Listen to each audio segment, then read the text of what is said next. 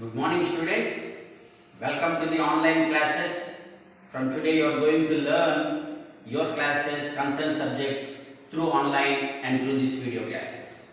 I am your social teacher, 20 years experience in dealing social studies. The very first lesson what you are going to learn is India, its relief features. In this particular lesson you will learn about India and its location, about the Himalayas and the three parallel ranges of Himalayas, the formation of Indo-Gangetic plains, the formation of Peninsula plateau, about the coastal plains, and about the Thar desert you come across very clearly in this particular lesson. Dear students, if you just go through your textbook and observe very clearly the first map what you have in your textbook, map number 1, you can clearly find about a world map which is existing in page number 1, the very first map which identifies and shows very clearly about different continents and different oceans on the map. If you observe point number 1, what are the continents we have in the world? We have 7 continents. We have North America, we have South America, we have Africa, we have Europe continent, we have Asian continent, we have Australian continent, and we have Antarctica continent. In the same way, we have 5 oceans. We have the Pacific Ocean, we have the Atlantic Ocean, we have the Arctic Ocean over here, we have the Indian Ocean, and we have the Southern Ocean, or also called as Antarctica Ocean.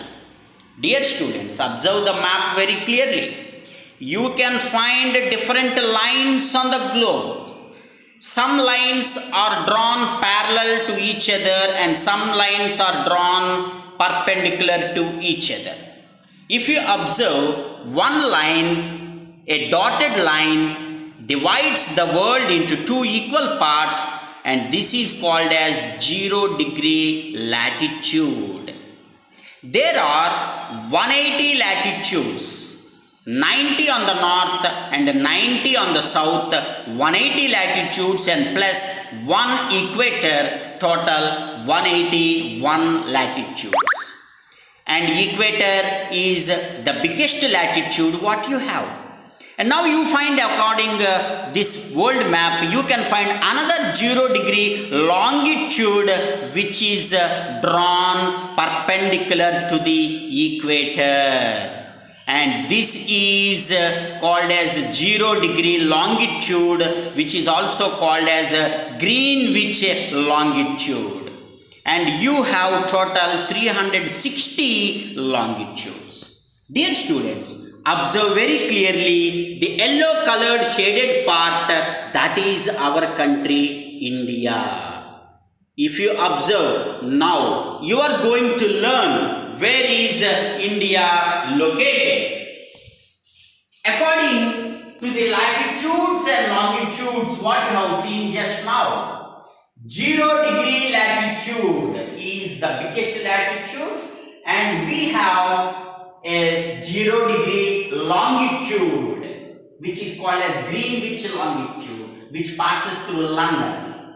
If you observe, this equator divides the world into 2 hemispheres. One is called as northern hemisphere and the other one is called as southern hemisphere. This complete part is called as northern hemisphere, and this is called as a southern hemisphere. And the 0-degree longitude divides the world into other 2 hemispheres, and this is called as eastern hemisphere and this is called as western hemisphere. So India is located here if you observe in the map, and this is northeastern hemisphere where India is located. Now coming to the very important point in the examination point of view, according to latitude and longitude, What is the latitude and longitudinal extent of India?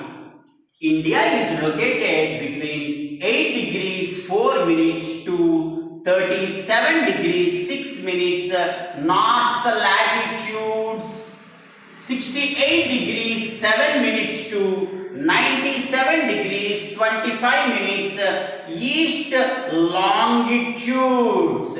Dear students, the latitudes and longitudes, which are the imaginary lines drawn on the globe, are just imaginary lines.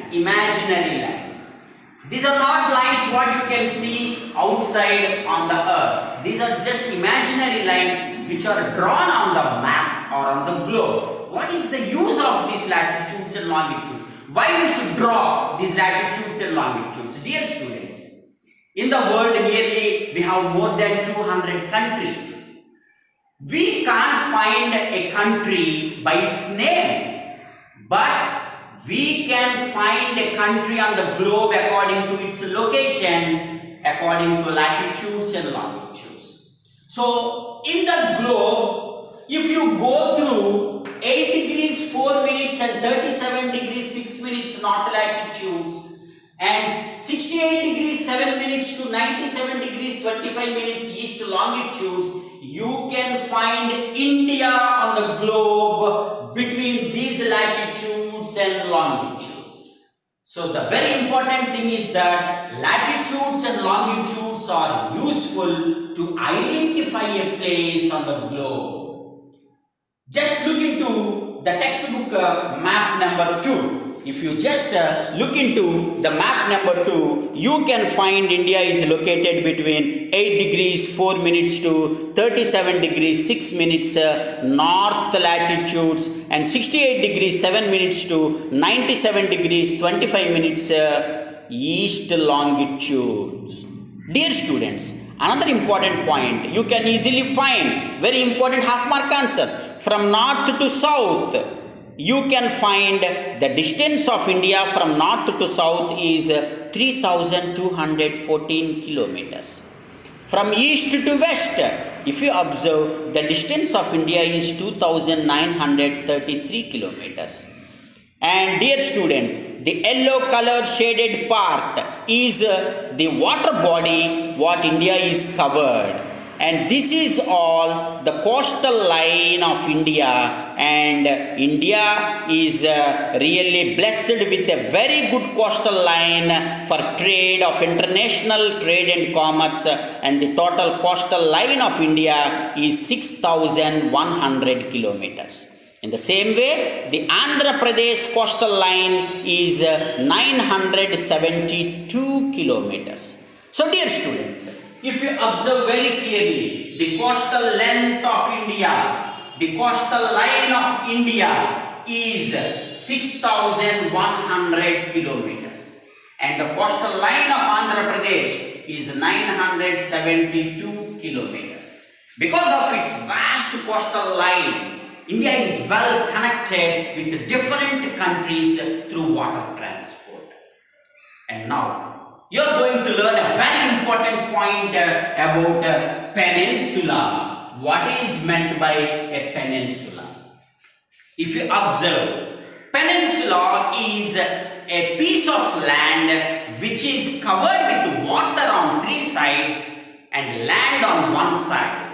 If you just take India, if you just observe the Indian map, the India is well located with water on 3 sides.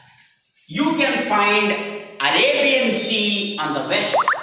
You can find Bay of Bengal on the east, and you can find Indian Ocean on the south, and you can find Himalayas on the north.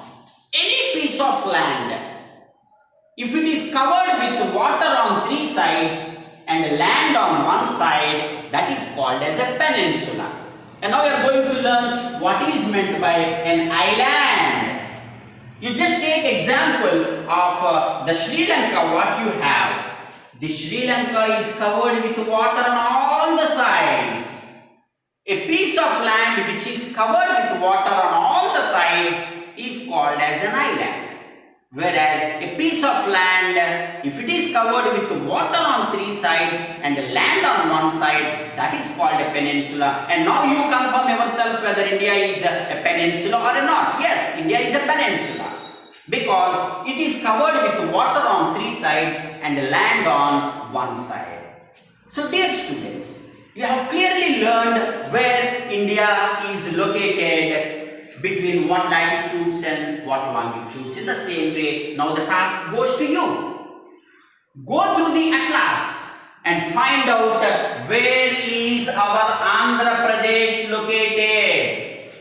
Where is Andhra Pradesh located in the atlas between what latitudes and what longitudes? So that is the task for you. Just recapture the lesson today. Go through your textbook, each and every line, prepare your own notes, prepare your own questions and answers by seeing the textbook. Hope you understood the lesson very clearly. We will meet in the next class with the continuation of this lesson. Thank you very much. Have a great day.